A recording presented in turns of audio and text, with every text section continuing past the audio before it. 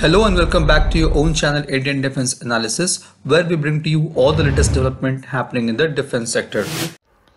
On 27th February 2024, the Indian Army bolstered its bridging capability with the induction of 46-meter modular bridge. This bridge has been designed and developed by DRDO and produced by L&T.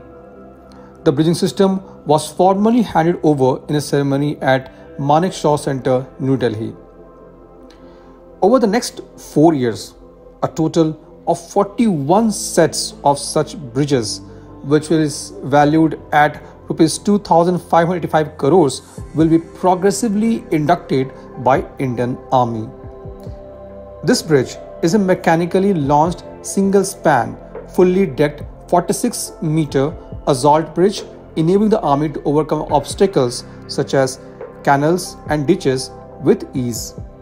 It will augment the crucial bridging capability of Indian Army engineers, as these bridges are highly mobile, rugged, and designed for quick deployment and retrieval, aligning with fast-paced nature of the mechanized operations.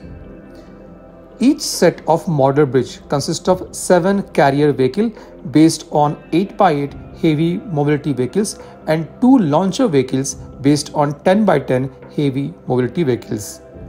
The bridge can be employed over various types of obstacles like canals and ditches with quick launching and retrieval capabilities. This equipment is highly mobile, versatile, rugged, and capable of keeping pace with the wheeled and tracked mechanized vehicles of Indian Army. The modular bridges will replace the manually launched medium girder bridges or MGB that are currently being used in Indian Army. The indigenously designed and manufactured modular bridges shall have many advantages over the previous MGB, such as increased span, less time for construction, and mechanical launching with retrieval capability.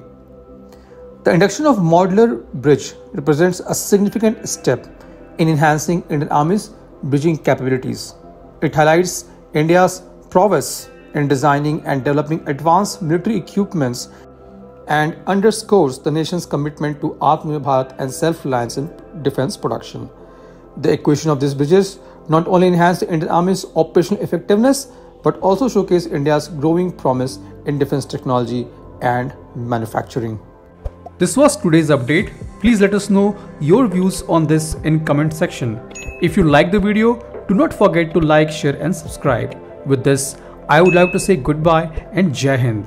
We'll soon back with more interesting and amazing development happening in the defense sector.